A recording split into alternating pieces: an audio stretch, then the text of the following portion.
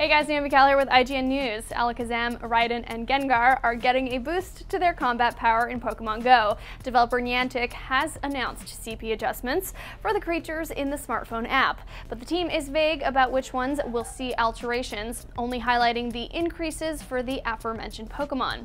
According to Pokemon Go's official website, these changes will allow a more balanced and competitive battling and training experience in gyms. We will continue to adjust the CP going forward to improve the game balance when necessary. Pokemon Go players also will see bonuses this month as a thank you from Niantic. From November 23rd to 30th, the mobile game will offer double experience and Stardust. For everything Pokemon, stay right here on IGN.